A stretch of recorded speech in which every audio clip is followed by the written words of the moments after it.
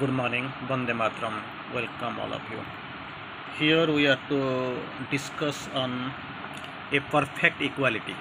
That is the topic of discussion for right now. On equality, we are going to have a discussion on perfect equality. So, things we'll discuss from the mother, and initially we'll have a brief discussion, of course, on what is really this equality. As quoted by Sri Aurobindo, a perfect spiritual equality is the one, true, and infallible sign of the cessation of desire. Cessation of desire. Desire, kamanar vinasi, dukkhar vinas. So, desire is the sole cause of all troubles. Anyway, desire must go. Desire either through renunciation or through perfect satisfaction. Anyway, desire must go. So here, while quoting on perfect spiritual equality, Sri Aurobindo quotes, a perfect spiritual equality is one true and infallible sign of the cessation of desire. It has to cease, and for that condition, a perfect spiritual equality is the true and infallible sign. Anyway, we are here to discuss on equality, and then we'll go from quote from mother on what is perfect equality. Anyway, Sri Aurobindo quotes, there are two attitudes that a sadhak can have. Two attitudes, not one or two attitudes. A sadhak can have either a quiet equality to all, regardless of their friendliness or hostility, or a general goodwill. Two things, a perfect for the equality. Two attitudes. These two attitudes have been remarked, have been indicated by Sri Aurobindo. What are the two attitudes? So there are two attitudes that a sadhak can have, either a quiet equality to all, regardless of their friendliness or hostility, whatever may be the condition. Maybe इसका दोस्ती हो या दुश्मन हो, friendliness or hostility, there must be a quiet hostility to all. And the second one is general goodwill. That is the condition. So it does not matter whether आपका पास दोस्ती है या दुश्मनी है. But to all, not to a very few confined atmosphere, but actually to all, regardless of their friendliness or hostility. Again, Sri Aurobindo moves forward one step ahead. What you should do is to keep the right attitude, towards the others, and not allow yourself to be upset.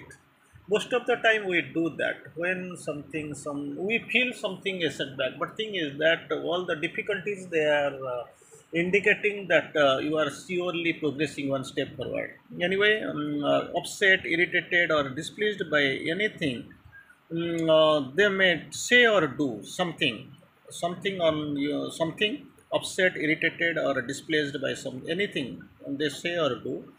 In other words, keep the samatha, that equality.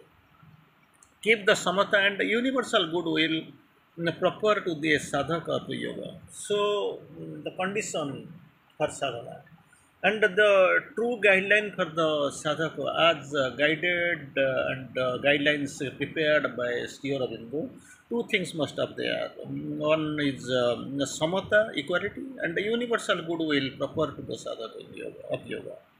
If you do that and still others get upset or displeased, you keep doing the two attitudes. One is samatha and the second is your universal goodwill. Still then if some others get upset or displeased, you must not mind, as you will not be responsible for that wrong reactions. Here in the course, two things you must have so far this sadhana and the sadhakas are concerned. One is samatha and the second one is universal goodwill. You try to express, try to utilize, and of course try to maintain. If on even after that samatha and goodwill, universal goodwill. If somebody gets upset or displeased, don't mind, because you are not responsible for the wrong reaction. That is what Sri Aurobindo's comment, and we will go forward. Always be kind, and you will be free. You will be free from suffering. Always be kind, and you will be free from all suffering. Always be contented and happy, and you will radiate your quiet happiness. That is what. Always be kind. With this kindness, what you will be free from suffering. Second, always be contented and happy. You will radiate your quiet happiness. That is what the requirement. So again, here in the quotes, that is a nice definition, sentence you can find. A condition of perfect samatha or equality can be established in which one sees all as equal, friends and enemies included. All friends are dosti or dost or dushman, both equal, friends and enemies, and is not disturbed by what men do or say, like that. Today I was discussing this morning. I was just preparing a topic. One sadhu intended, youth intending to go for sannyas, and the three ladies. That's what the story. I kept preparing in this morning early this morning only. I was preparing, and here you can find one young man. He was intending to go for sannyas, to be sannyasi. So he was going on the way. He got tired. He was trying to rest near the bank of a river. So that time he had one chapel. So this chapel or shoe. Anyway, chapel was there. He kept at the side under a tree near the bank of the river. And what he did, got one stone, and he used that stone as a pillow. And that time he was resting. Then three ladies were coming. They saw they were coming to the river for water. They could be able to know that this young man was intending to be sadhu, sannyasi, or going for sannyas. Someone of these three told, just see, he is in need of a pillow. Then what sadhana he is going to do? Then this man got up. He felt, yes, it is dragging, this pillow is dragging me. So somebody has given a comment. So I must put this pillow, this stone used as a pillow behind, and I must move on. Then second, and then that time he was wearing the chapel, putting on the chapel. Then this second lady had another bitter comment.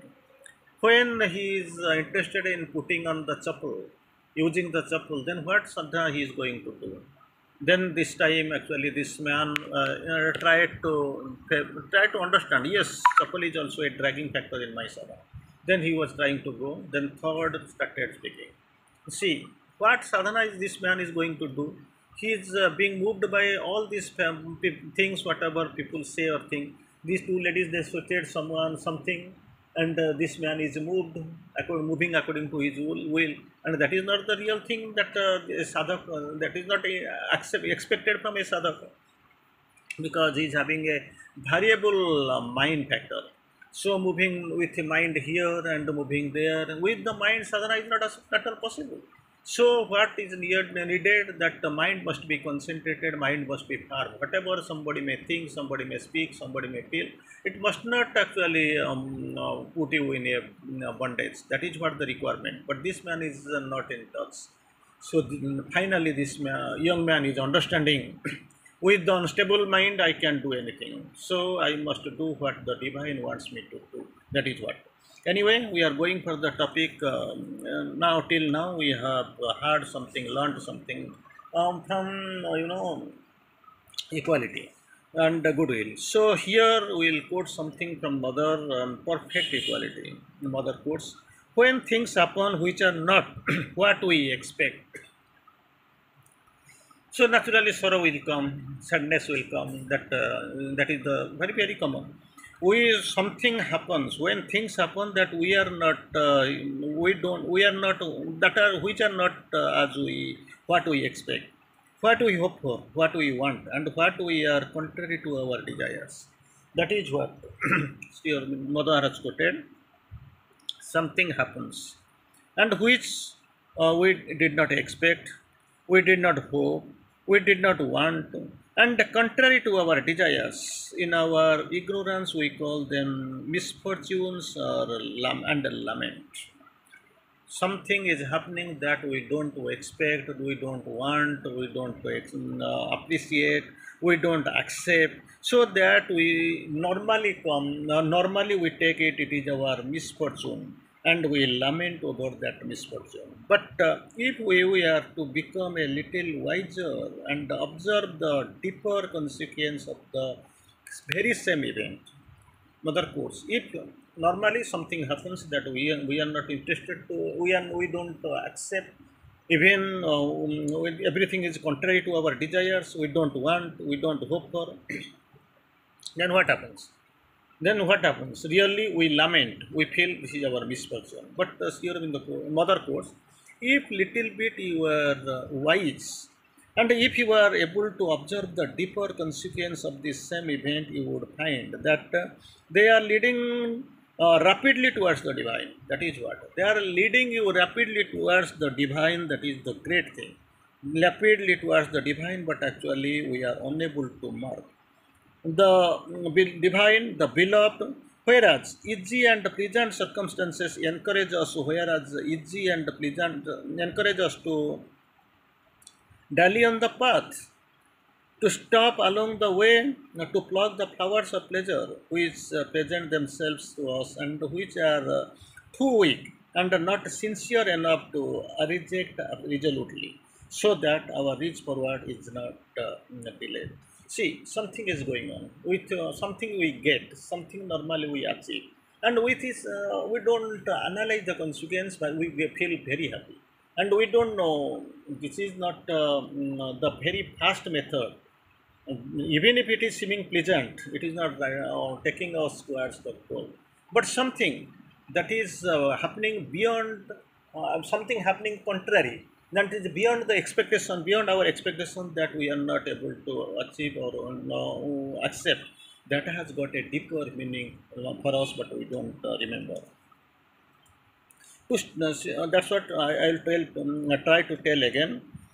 So something which is actually taking us toward rapidly towards the divine, the beloved. Whereas easy and pleasant circumstance encourage us to dally on the path. Everything must be easy, everything must be pleasant, so to go on the dally with the path, and stop along the way to pluck the flowers of pleasure. We'll stop there, we'll enjoy, we'll try to pick up, pluck the flowers which present themselves to us and which are too weak and not sincere enough to reject resolutely. These are whatever we are stopping to pluck the flowers of pleasure. This is not actually encouraging. So, not sincere enough to reject, we are not sincere also to reject them resolutely, so that one march forward is not delayed. Things are there very much clear. Again, so what we have to do, what is our reason? One must already be very strong. Second, very far along the way to be able to face success and the little enjoyment it brings without giving way. Very strong. So, what you have to do on your part, one must be very strong.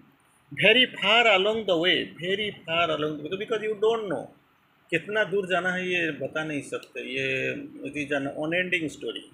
So far away to be able to face success and the little enjoyments it brings without giving way. That's what you must have a preparation in your mind. Those who can do this, those who are strong, don't run after success. Those who can do this, those who are strong, don't run after the success. Don't they don't seek it, and of course they accept with indifference whatever is coming, because they know their path is very long. They have to go, they have to march forward a big distance. They must be strong. With the small successes they can be happy, for they know and appreciate of the value of losses given by unhappiness and misfortune. They are this unhappiness and misfortune, it can't shake them. So because they know the goal, things will come. They are very much actually consistent. They know, they have predicted. But ultimately, the true attitude, what is the true attitude? The sign and proof that we are near to the goal. When night is the darkest before the dawn, you know, when the night is the darkest, it indicates that dawn is on the way, very near. Winter is the surest sign that spring is coming. Winter, hard winter, it will be trembling like anything, but it signifies that the very pleasant spring on the way. So ultimately, the true attitude, the sign and the proof that we are near the goal, is a perfect equality which enables us to accept success and failure, whatever may come. Whatever you choose, death or life, this is acceptable to me, it is Radha's prayer. So, whatever may come, success or failure, fortune or misfortune, happiness and sorrow, with the same tranquil joy, not to be moved by anything, either positive side or negative side. Your success and failure, fortune and misfortune, your happiness and sorrow with a tranquil joy. For all these things become marvelous gifts that the Lord, in His infinity solicitude, swear upon us. Whatever is there, whatever is planned, whatever the divine has chosen for us, that is for the best. So we must be able to know, to pick up, to understand the value of the divine gift that is bestowed upon us. So that perfect equality is a must, and we have to go forward. We must not be hesitated. This displeasure, this discontent must not be there, and we must be sure. We must be sure that whatever is being done, whatever is coming to us, that is with that is for the best of us. So here, you can remember that on Samatha, fight, destroy the adversary, conquer. So this reference you can go, but the Gita, the strong sentence, strongly insists on the perfect and absolute samatha. Goes on to say, hide, destroy the adversary and conquer. Like this, we have to be very much prominent, very much aware, very much conscious, and very much aware when we are reaching. We are on the path of the yoga. Thank you, Vande Mataram.